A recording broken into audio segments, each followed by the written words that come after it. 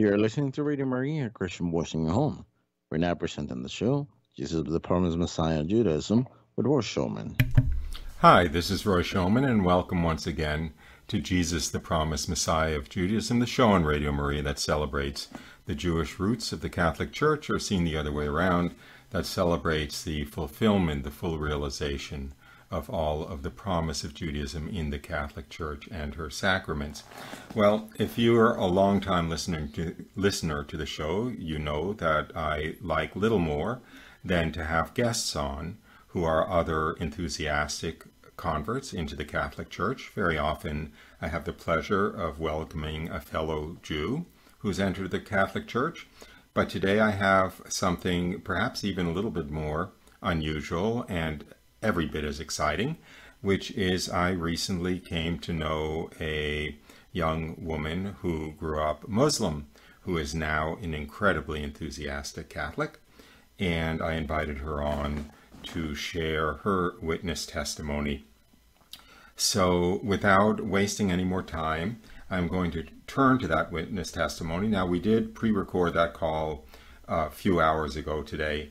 So what you'll be hearing is a recording of the interview that I held with her just a few hours ago and invited her to tell her witness testimony. So with that, let's go to that recording. We have today this great privilege of having another not Jewish entrant into the Catholic Church, but perhaps even more exceptional in some sense, a entrant into the Catholic Church from Islam. Are you there, Linda? Yes, I am. So why don't you introduce yourself? And when it's a Jewish convert, I usually say, what's a nice Jewish girl like you doing in a place like this? So I guess I could say, you know, what's a nice Muslim girl like you doing in a place like this? Okay, well, thank you so much for having me. So just to introduce myself, my name is Linda, and I was born in the United Arab Emirates to a Jordanian family. And we were Muslim, but we weren't a practicing Muslim family. So my father did not believe in religion at all. He spent a lot of his years in Europe. So he came back from Europe, a different man, did not believe in anything. My mom, I guess she would just maybe fast during Ramadan, but I didn't see prayers in the family. I didn't see any of that. But I've always felt the need to be close to God. When I was 16 years old, I had a dream where the city was burning in flames and it was very scary. It looked like hell. So that made me wanted to pray 5 times a day because I was really afraid of God and I didn't want to go to hell. So that was my main reason. I didn't want to go to hell. So I wanted to be close to God, to please him. I couldn't be really close to him because in Islam, there is no such thing as being close to God. You're always a slave and he's the master. And I didn't want him to be angry with me. So I started to pray 5 times a day. And that lasted for a few years with me. When I was 19, my father had cancer, passed away. We were in Jordan at that time because we moved from the UAE to Jordan when I was about 13. So he passed away and I started to see just the ugliness and the unfairness of Sharia law. Even though it wasn't heavily implemented in Jordan, but it's still there. And just didn't like it. I have always wanted to live in a Western country. I grew up watching American movies, listening to American music. So I've always wanted to live in the West. So I remember one time I was looking at the newspaper and I saw an ad about immigration to Canada. So I told my mom, why don't we just leave Jordan and just move somewhere? Let's move to Canada. And she thought it was a crazy idea because we didn't have anyone here. But she slowly started to entertain the thought. And we met with the immigration lawyer. We submitted our application and we got accepted. And luckily, we had a friend who knew someone here. So she welcomed us here and she helped us settle down. So that happened when I was 21, when I came to Canada. So that was the beginning of a new chapter in our life. I started to meet people from all these different religions and different faiths. Yes, we did have exposure to Christianity in the Middle East, but not so much. People didn't talk about their faith there. But now coming to Canada, it was in 2001. I was being challenged by coworkers, and shortly after we came here, 9/11 happened, and that really made me question it even more. Started to question, why is it that every time something terrible like that happens, it's always Muslim terrorists? So that got me all curious and questioning Islam. I started to I wanted to understand Islam not from the Islamic point of view, but from a historic point of view. How did this religion come to be? Why did it come to be? Why did Muhammad wanted to establish this religion? Is it from God? Is it not from God? So I was online reading and researching nonstop. It was an obsession almost. And I started to realize that Muhammad came up with this religion. It was not inspired by God, because throughout history, you see that divine truth was always being revealed to the Jewish people and then to Jesus, who was also a Jew. But why is it all of a sudden now the truth was handed down to Muhammad in Arabia, who had nothing to do with the Jewish people? And why was he obsessed with Jerusalem? It just didn't make sense to me. And the fact that he waged all these battles too, I did not like. I mean, why did he have to do that? I even compared him to Moses and Jesus, and there was no comparison. I looked at Moses, I saw how he led his people out of Egypt, how they suffered, wandering through the desert and ultimately to the promised land, and then Jesus being crucified. Now, I did not believe he was God, but just the fact that his heroic death was something to admire. Meanwhile, Muhammad died surrounded by his many wives, and he established an empire. So there was something very worldly about it.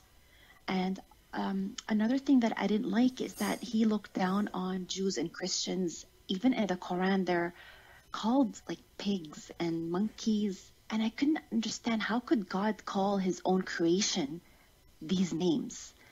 And whenever they took over a country, they would always subjugate non-Muslims to these laws. They have to pay this tax or convert. So that to me was not fair. And I also came to understand that prior to Islam, people were not just worshiping idols. There were actually Christians and Jews in Arabia. And I found out that a lot of these Jewish tribes were slaughtered by Muhammad. And I also found out there were these magnificent civilizations that existed.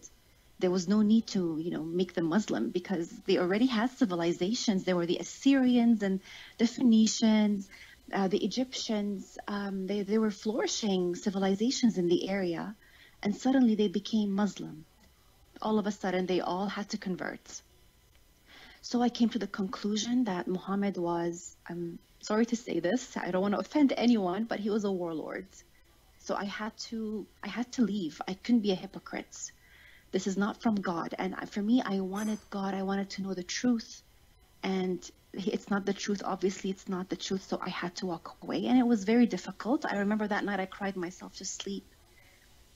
So I wanted to see what other religions are out there for me. What is the truth? So I started to look into, the first thing that came to mind was Christianity. So I remember I was reading the New Testament. Did not make sense to me at all. For me, it was almost like mythology. God became man. He was born of a virgin, died on a cross, and he was resurrected. It just, for me, I could not believe that. And the fact that everybody is a sinner and how Jesus died for our sins also did not make sense to me, because I didn't see myself a sinner. I thought I was a good person.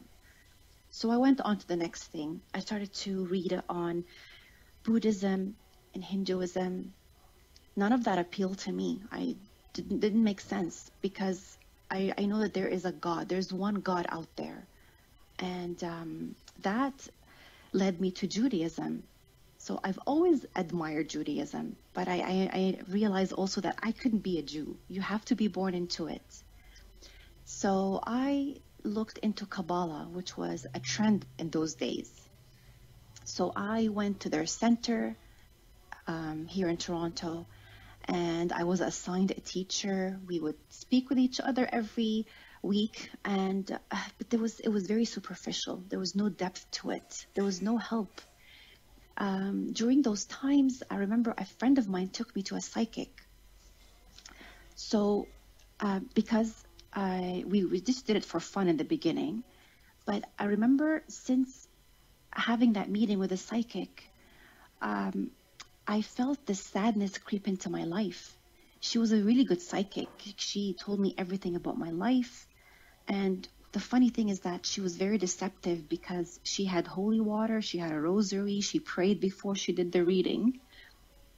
So I thought it was, I felt at ease when I saw her. So I'm going to the psychic. I became addicted to seeing her because I thought she had the answers to my questions and she can help me. I started to see her on a monthly basis. And during that time also, like I said, I was exploring Kabbalah.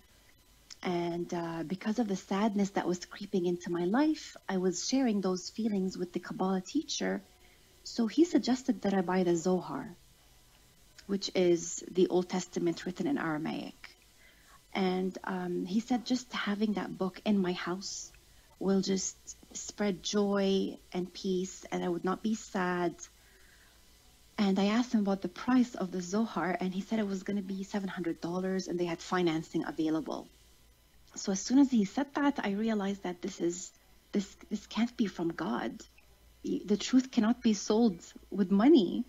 So I had an argument with him, and I just cut off ties with the Kabbalah Center. It didn't last. It just lasted for a few months. I mean, because there was no substance to it. And I walked away, and I realized that all religion is man-made. There's no such thing as religion. God may exist, he may not exist. So I became this agnostic person with no faith, no belief in anything. And I just spent my life like that for a few years, just being completely lost. I was in my 20s. I partied. I did stupid things. I remember this one time when I got into a car accident. And it was late at night. And it got me thinking about death all over again. Because, again, growing up, I was afraid of God. And I was also afraid of death. Death was this mystery.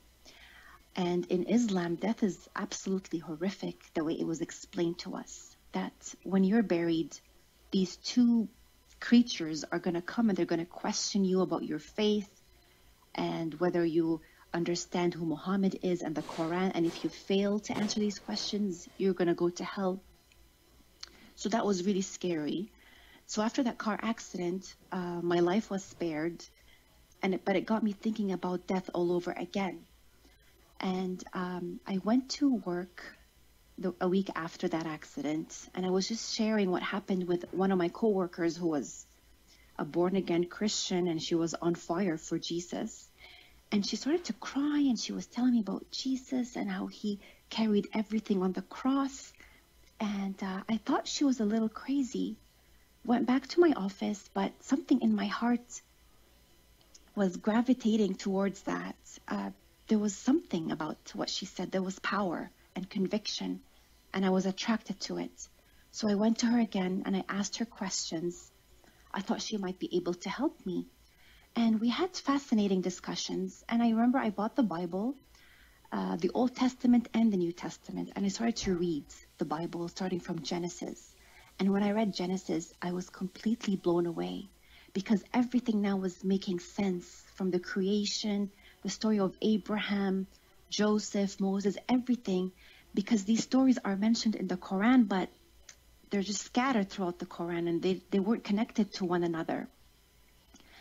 And in the Bible, it was all making sense to me, and I was just devouring it, and I loved it.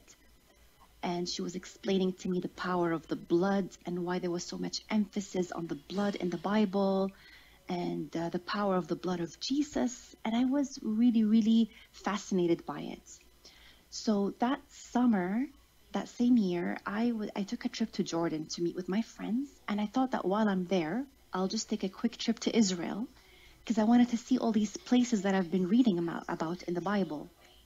And I went to Jerusalem by myself. I was a very adventurous person. And I met a person while I was waiting at the borders who was there on a pilgrimage. And he told me that it wasn't safe for me to travel to Israel by myself and that I should join him on this trip. It was going to be a biblical tour. So I thought that was just wonderful. And we went to all these holy sites, all these beautiful churches, and it was absolutely amazing. So, but I wasn't touched by Jesus. Still, I was not touched by him. I was sort of believing in his divinity in my mind, but it didn't really touch my heart yet. And I believe because of visiting the psychic also was influencing my decision to just accept Christ and follow him because there was demonic influence on my life. Went back to Canada and I watched a movie called The Exorcism of Emily Rose. And that movie messed me up completely because since I watched that movie, I would wake up at 3 a.m. for every night. And that lasted for over a year. Even though I watched that with my mom, nothing happened to my mom, but I was completely messed up. So I would wake up and I would wake up in fear. And it was just getting worse and worse. Waking up at 3 a.m, that was just really, really weird. In the beginning, I thought it was just the influence of the movie, but no, it was more than that because I was starting to have bad dreams. So again, it was all, I think, these demonic spirits that were unleashed because of that psychic lady. And my sadness and depression was getting worse and worse. And instead of running to Jesus, whom I've been reading about, I wasn't hearing voices, but there was this power that was just telling me not to do that and just to live my life. And I was too young to give him my life. Just live your life, Linda. You're still young. And I listened to that voice and I did live my life, but it was disastrous. I got myself into bad friendships and bad relationships. I was having terrible thoughts. My depression was getting worse and worse. We were having also problems in my family with my younger brother. And I was so mad at God, I remember. I was so angry with him. And I told him, remember one night I was telling him, God, I've been trying to find you and you're nowhere to be found and you're not showing me yourself. And look at the mess that I'm in and my whole family. I don't want to follow you. I don't even want to look for you anymore. You're not a good God. You're just not good. And I cried myself to sleep that night. And after that, I met this lady who was this new age guru. And I thought she was fascinating. She knew all these famous people. She used to be a model. And she introduced me to this world of feng shui and positive energy and the pendulum and how to use the pendulum. So I got into that. But she told me that this thinking positive is going to help me. It's all about me taking control of my thoughts. And I just couldn't do that. I couldn't. I was powerless. And, waking up at night at 3 a.m. was still going on. One night, I just fell on my knees and I said, God, please show me who you are. I'm so sad and depressed. I'm having all these dark thoughts. Please show me who you are. Even if you end up being Allah of Islam, I'll follow you, even though I despise that religion. Just show me who you are. So 2 days after that prayer, a friend of mine found me on Facebook. We had grown up together in the United Arab Emirates. And she had just become a believer in Christ. She was Catholic, but she became a born-again Christian. And she was telling me about Jesus and how he changed her life. And I thought she was crazy. And I told her to stop preaching to me. And I told her about the book, The Secret that I've been reading. And I've been, been trying to cure myself with positive energy. And she told me that The Secret is a book of Satan. And when she said that, I thought she was completely nuts. For someone to even say the word Satan, to me, was stupid and silly. Nobody uses that language anymore. I thought I was smarter than her and more intelligent. But she had insisted on preaching the whole truth to me and evangelizing me, and she was very annoying, but she just kept at it. She would call me and email me, and I would email her back with questions. I would mock her sometimes, but at the same time, I was just like that lady that worked with me. I was really attracted to that, and I didn't know what it was, but there was something about this Jesus. But the fact that he was God and man at the same time just didn't make sense to me. So I was resisting it. And she, one day she sent me a message. She sent me a Bible verse. It was from the Old Testament, Nahum 1:7. And it said, "The Lord is good, safety in times of trouble. He cares for those that trust in him." When I read that, when I got that text message, I felt like my heart literally became a heart of flesh. I felt this heaviness left me. A part of this heaviness left me, not all of it. And within 1 week, that message, that Bible verse appeared to me in 2 other ways. I was in my office and I wanted to cheer myself up. So I was online and I decided to just Google Bible verse of the day. And that Bible verse came up. And just a few days after that, I was in my room and I'm trying to feel better about myself because I was so sad. I grabbed the Bible, I opened it, and sure enough, it was Nahum 1:7 that I read. And now I felt something strange was going on. I felt like this power was after me. I felt somebody was chasing me and I didn't know who that person was. And I was resisting at the same time. And still, I'm waking up at 3 in the morning. I was having really bad dreams. I remember I used to dream about snakes and these dogs barking at me. And my mom said that I had to go see a therapist, that I can't ignore this any longer. And I went to see a therapist a few times and couldn't do anything to help me, obviously. Nobody can help me. But our last visit, I went to see him 3 times. And that 3rd visit, he told me, "I cannot help you. You're fine." And I walked out of his office and I felt this presence was with me. It's hard to describe, but I felt like there was almost a man beside me. And it was a beautiful presence. Went back to my house and continued with my life and emailing my friend with my questions. And again, being attacked by these dark thoughts to the point where I wanted to kill myself. I was having suicidal thoughts. And my friend told me that I had to cry out to Jesus, that he loves me, that I have a Father in heaven that really loves me. And I didn't want to hear it. I was resisting it. But that night, I woke up at 3 in the morning like I normally do. But when I woke up that night, there was this demonic presence in my room that I can't describe. And it was as if this veil between me and the spiritual world was lifted up and I could see things now. Because every time I just closed my eyes, I would see snakes. I saw a dragon. I saw this man with this horrific face. And I saw demons, basically. And it was really, really scary. And I really knew at that point that something bad was going to happen. I felt like something demonic was so close to me, it was about to enter me.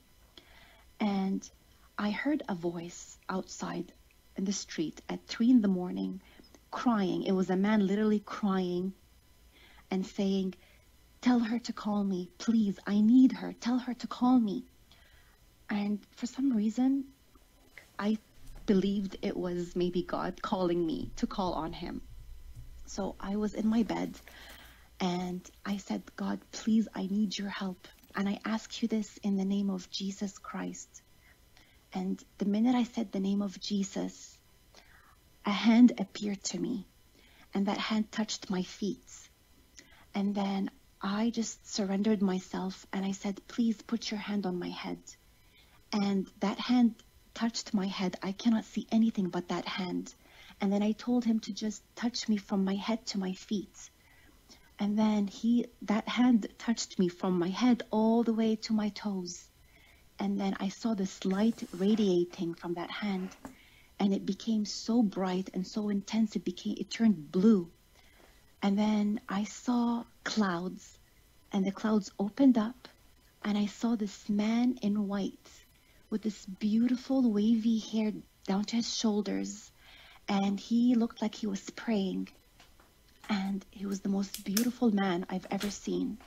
And when I saw him, I said it, Jesus Christ. And when I said that, the clouds came and they covered him all over again. And I felt like I came back into my body. I don't know where I was, to be honest. I don't know whether it was a vision, whether it was an out-of-body experience. I don't know how to describe it. But I came back to my body, and I felt this peace that I've never felt my whole life. And I just went to sleep. I didn't question it. I went to sleep. But I woke up the next day, and I felt something different. I felt like I was not the same person anymore. And I felt everything looked better around me. The trees, the clouds, the sky, everything looked better. And I knew this was God. Jesus Christ was God. And I believed, and I gave my life to him. And I just told him, you own my life now, and I'm going to follow you. And that was it. That was how I became a believer in Jesus and became a Christian. That's an incredibly beautiful story. Thank you.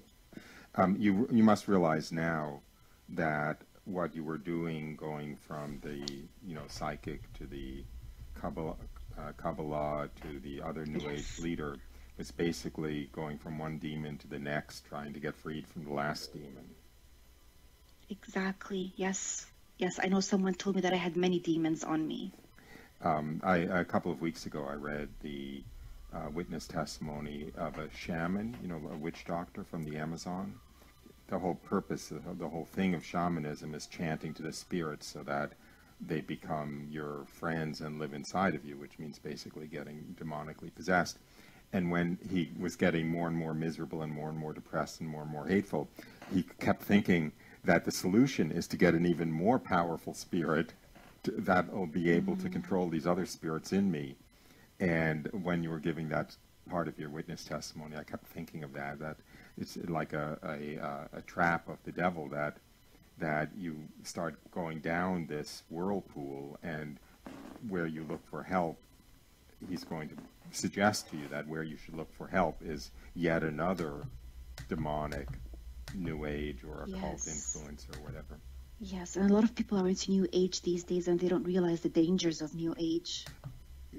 Tell me something about what it felt like to see God as this, kind of, cruel, domineering, unsympathetic figure in Islam, and in the at various stages in your journey, and then discovering how incredibly benevolent and almost doting on you and affectionate and totally dedicated to your welfare he is. Can you say something about just like what a transformation that is, to come into that realization? Yes, to be actually loved by God, to have him hear me when I talk to him, that blew my mind. Because when I called on the name of Jesus, he responded right away. Like, he showed me himself. To me, I was in awe that the God that created the whole universe revealed himself to me, this insignificant, messed up girl. It's just really like that. What kind of love is that? That's just unbelievable, indescribable love. And he was aching for you the whole time you were messed up, right? He was paying attention to you the whole time you weren't calling on him. He was still heartbroken that you weren't turning to him. Yes, it's just unbelievable. And the God of Islam, obviously, he's a master. He's a demon. I realize that this God, Allah, is not God. He is not God. He is a demon. And he wants to enslave his followers. And no matter how hard you pray, nobody can hear you. You just have to fast more, pray more, and it's never enough for him. He wants more and more rituals, more duties. So I never approached God with love. It was all duties. And yes, and out of fear. If I can presume to disagree with you, I don't think that the Allah of Islam is a demon. I think it's Satan himself, because it is a monotheistic religion. And Satan doesn't really want, some demon under him to be worshipped as God. What he'd really like is to be worshipped as God himself. Yes, yes, I agree with you. I didn't want to say Satan. I thought I would just say a demon, but he is Satan. There are lots, all of the pagan religions that have many gods. Those are demons, right? Because there are many, many demons. There are millions of demons. There are millions of, Hindu gods and so forth. But when you have a malevolent monotheism, that gets very suspicious. Yes, That yes, is I agree. It's actually the big one himself. And, Muslims are enslaved by fear. Like, they don't worship out of love. There are people who love God. I mean, I'm not saying that, but the majority is they worship God out of fear.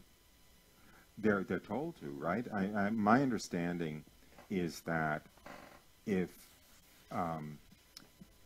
you were to tell a Muslim or suggest to a Muslim that Allah loves you and is yearning for your love, that would be viewed as a tremendous debasement of the dignity and the sovereignty of Allah, that he should care about, your loving him. Yes, because That's we're insulting. insignificant. Yes. Yes. I mean, it would be lowering him to to a kind of human level. He's far bigger than that. Yes, exactly. And that's why I found it difficult to believe that God could become human. That was a very difficult concept, I think, for Muslims. And I also wanted to mention that, Muslims want to escape hell by worshiping Allah so that they could go to paradise. But as a woman, paradise was not appealing to me, because I felt it was designed for men, but I thought it was better than hell, a better option than hell. This is something I've always wondered about. I know what the reward is for men in paradise in Islam, but I could never find a reward for women in paradise. There is none. So sometimes I'd wonder, I guess we would be just serving the men, serving them drinks and food. It's a very carnal paradise. It's But all they about don't want drinking and they don't want you. They have their virgins. Yeah, exactly. I know, but yeah, it's very sad. And, paradise is not even holy in Islam. There's no holiness. Islam in general, there's the concept of holiness is not there. It's not like Christianity. I mean, when you read about the saints and the mystics, wow, the level of holiness is just unreal. You don't see that in Islam. It's very carnal. Yes, there is unfortunately basically a substitute for holiness, which is jihad, right? Which is violence to promote Islam. Yes, yes. And if you die while you're doing jihad, you die a martyr, and you're rewarded by these 77 virgins. Oh, is it? I thought it was 72. You know what? I'm not sure about the number. Oh, it's so sad that Muslims don't question these things. It's so sad. Yeah, there's a beautiful written account of a Muslim woman from Pakistan who became Christian, and the title is "I Dared Call Him Father." And when she heard from a Christian that Christians called God Father, she just couldn't let go of it. It was such a entrancing idea of thinking of God as your father that she ended up, of course, calling out to him and being brought to faith.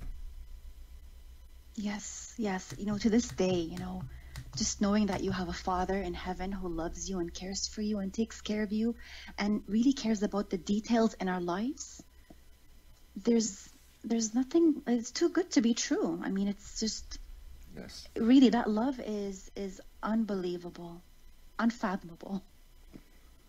It's true. What you just said is really profound, because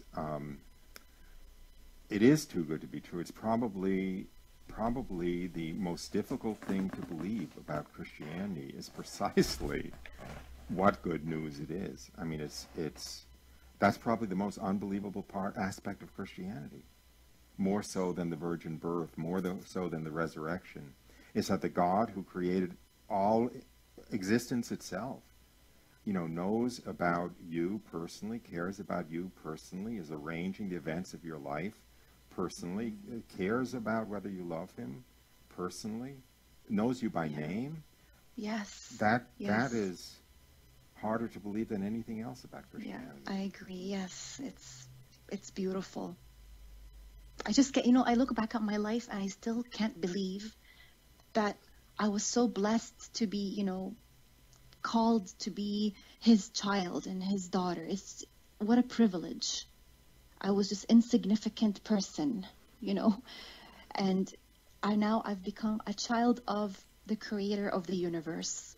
I mean, there's when I think about that, I realize I can't be sad over anything happening in our lives, any difficulties or challenges. None of that matters because I've got someone in heaven who's my father. He'll take care of me, and that place, heaven, is our destination. There's something to look forward to. There's always hope. There's something so much better to come. Yes, but also everything that does happen to us between birth and death is actually arranged by him for our own good. And so it's not only, I agree 1,000% with everything you said, but it's not only that it doesn't matter because it's insignificant compared to what's awaiting us, which is true, but it's also that it can't actually be bad news. It's just good news that we don't recognize as good news, everything that happens to us. And I think you know from my witness testimony that when I had my initial experience of God, I not only saw that everything that had happened to me had been the most perfect thing that could be arranged coming from an all-knowing, all-loving God, including those things that caused the most suffering, but it was especially those things that had caused the most suffering that had been the most perfect thing that could be arranged coming from him. Yes, definitely. Yes. Yes. I mean, looking back at my life, my father's death, coming to Canada, all the difficulties that we've encountered, that was all, God turned all that for a wonderful good, becoming part of his family.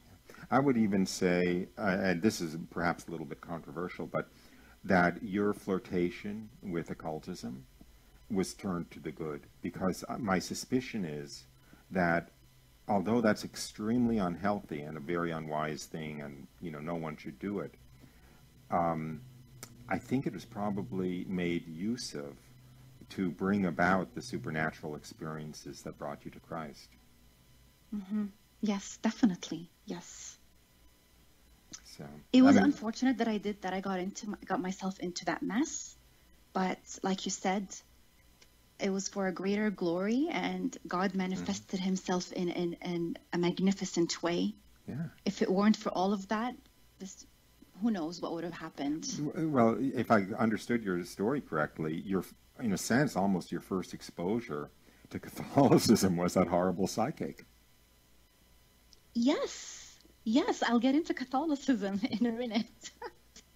So talk about that a little bit. How did you end up recognizing the absolute, unique, complete truth of Catholicism?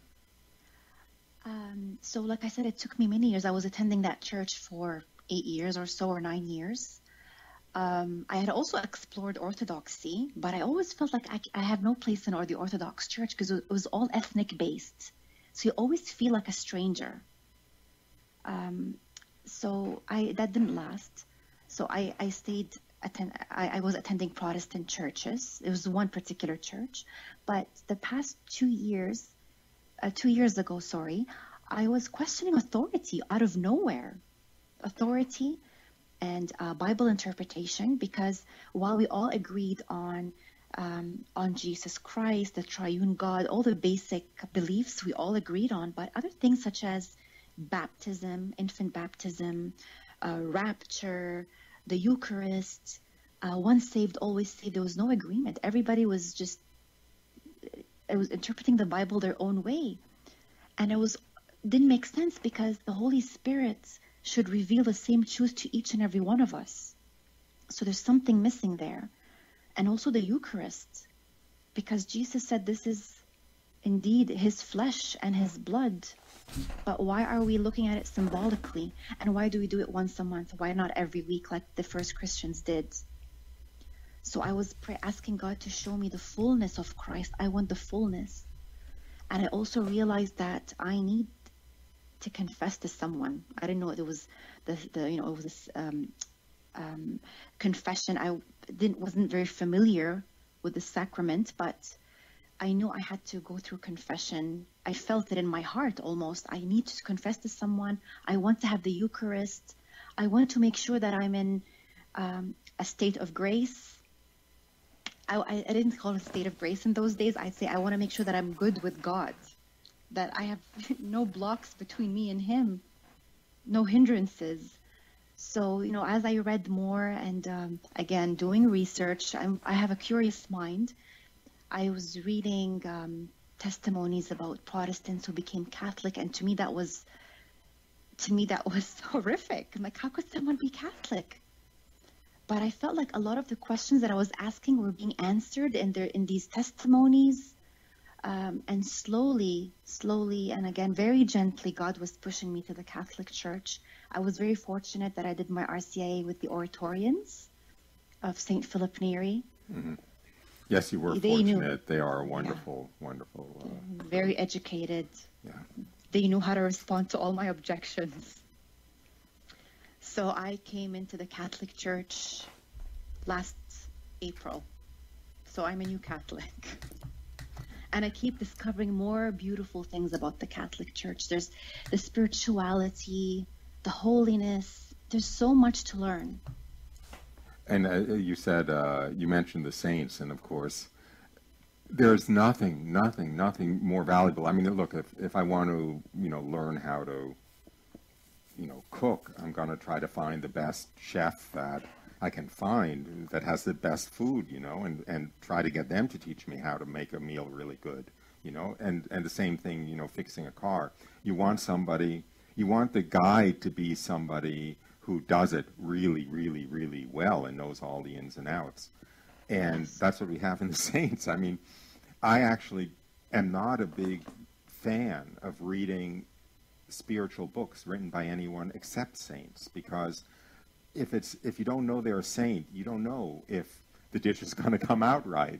Mm-hmm. But if they're a saint, then you know that they're on target, and you know that what they're saying is actually right and effective. And I mean, you could spend every day of the rest of your life reading books by saints, and you wouldn't come to the end of them. For sure. I've always been drawn to, even as a Protestant, I found, for example, Saint Teresa of Avila fascinating, Saint Francis of Assisi, just the way they lived they were radicals for Jesus. And I wanted to be like them. They were right about everything except being Catholic, right? Like, how could they be Catholic? They're right about everything else, but it's a shame they got this wrong. Yeah, poor souls. And also, as a Protestant, The Imitation of Christ, the book, had a profound effect on my life. And I saw that there was a lot of talk about the Eucharist, how we should approach the Eucharist with fear and trembling and awe. So that also got me thinking about the power of the Eucharist. Because all these saints were devoted to the Eucharist. They loved the Eucharist. They have something that I didn't have. And I had to have it. Sorry. Was this like a gradual unveiling of your eyes that God did bring you to the Catholic Church? It was gradual, but the past 2 years it was starting to. I felt I was very serious about my faith. It was like a matter of life and death. I want the fullness of the truth, God. I don't want to settle for second best. So, it just happened very quickly within a year and a half. But those saints and the Imitation of Christ, there were seeds that were planted. And I think if it weren't for the people that I knew in my life that were former Catholics, I would have been Catholic much sooner. But they had nothing good to say about the Catholic faith and their experience there. So that also stopped me. Because they knew better, right? They were in that church, so I listened to them. Yeah, they had the inside knowledge. God's been extremely gracious to you. He has shown you the fullness of the truth. He has brought you to the absolute deepest and fullest and truest meaning of life possible for this period between birth and death, and the best possible eternity, actually. So do you try to share the wealth with others? Do you evangelize? How do you evangelize? How do you feel about others who have not yet received the gift that you've received? Yes, for sure. Especially with my friends. I see my friends who are into yoga, who are just not giving their lives to Christ. Or a lot of my friends, they think they're Christians, but they really aren't. They're not really followers of Christ. They're not giving their whole lives to Him.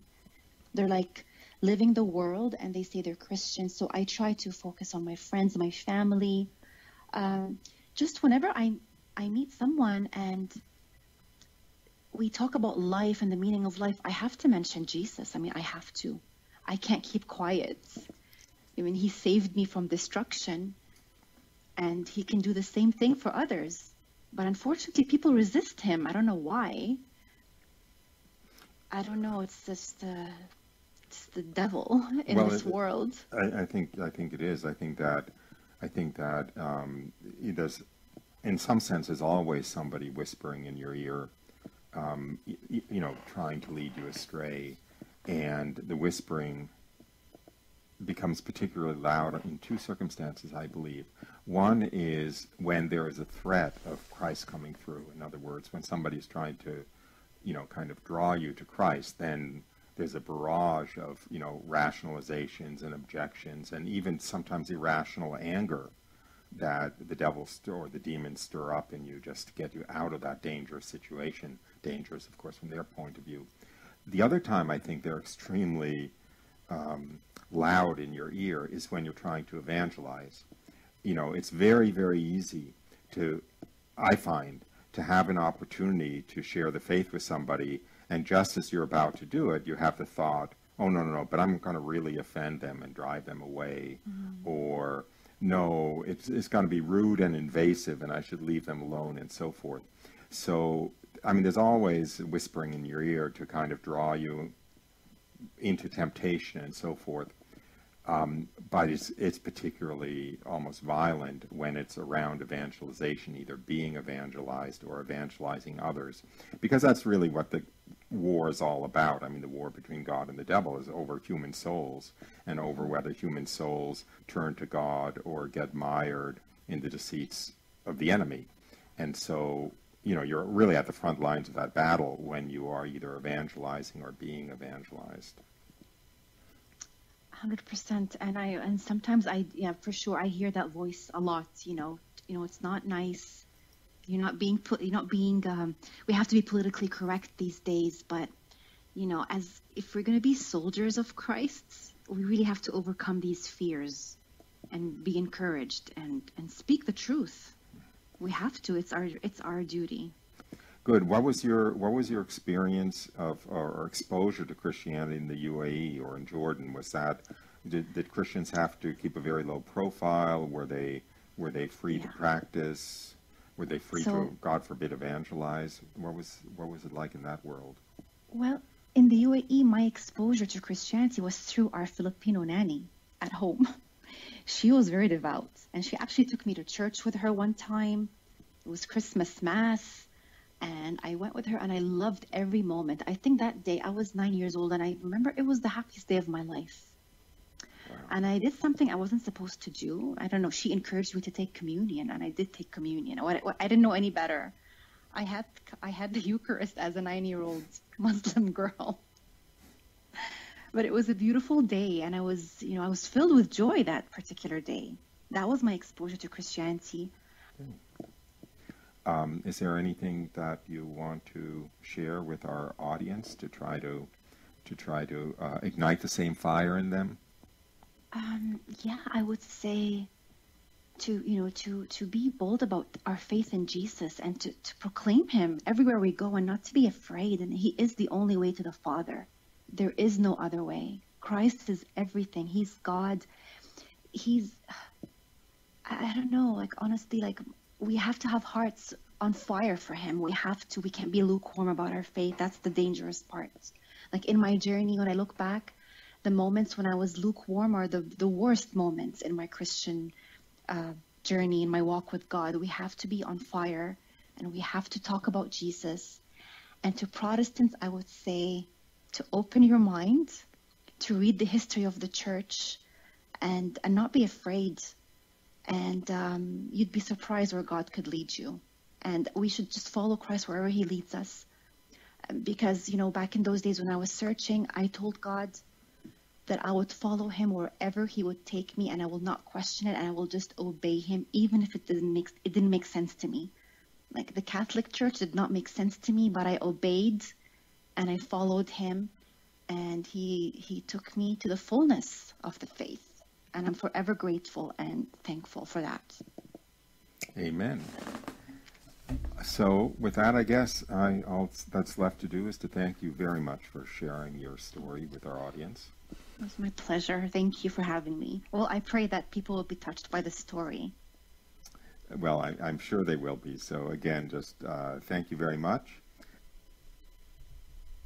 Well, you've been listening to a interview I did a few hours ago today over the telephone with a young Muslim woman, Linda, who has now an incredibly enthusiastic entrant into the Catholic Church. You've been listening to Jesus the Promised Messiah of Judaism on Radio Maria with your host, me, Roy Showman.